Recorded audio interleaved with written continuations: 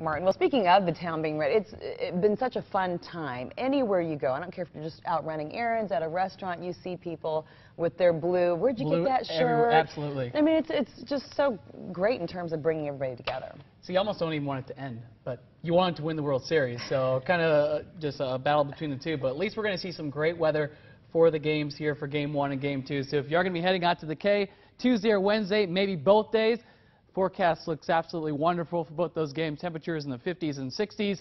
Great weather to start our week, by the way. So just getting you started here on your Monday. It's a little cool right now, but heading into the afternoon, we're going to see our temperatures warming up into those upper 60s and even some lower 70s for today. A lot of sunshine and light wind. Will be right around 56 degrees at 9 o'clock, 66 at lunchtime, and then 72 as we approach 5 p.m. We're tracking our next rain chance. The system trying to make its way onshore into the Pacific Northwest right now. So we have a couple of dry days ahead of us, and then we're going to see above average temperatures throughout the entire week. So it's going to be a warm week here as we're coming to a close. They're coming into the second half of October.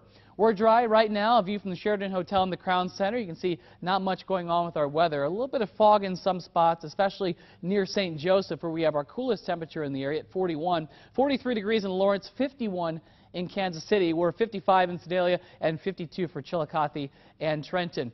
Area-wide temperatures, well, looking off to our west, we've got some warmer readings for Wichita and Chanute. A little cooler the farther north and west that you head, but it's this warmer air that I'm watching, and that'll help our warmer start this morning. You can see the 24-hour temperature difference, about 8 to 15 degrees warmer, and that will help our temperatures be in the 70s for today, since we're not starting out as cool as we were this time yesterday morning.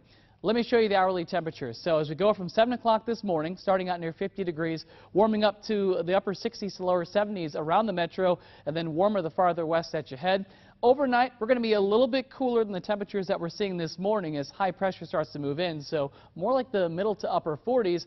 But then check out your Tuesday afternoon. It's going to be another nice one. Highs back in the upper 60s, plenty of sunshine, and then warmer temperatures building off to our west, and we're going to see more of that warmer air moving in as we get a little bit later on in the week.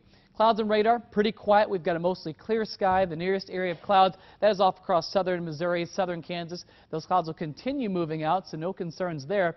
Our next weather maker, as I mentioned just a few moments ago, is a system moving onshore into the Pacific Northwest, and that'll bring us our next chances of seeing some showers.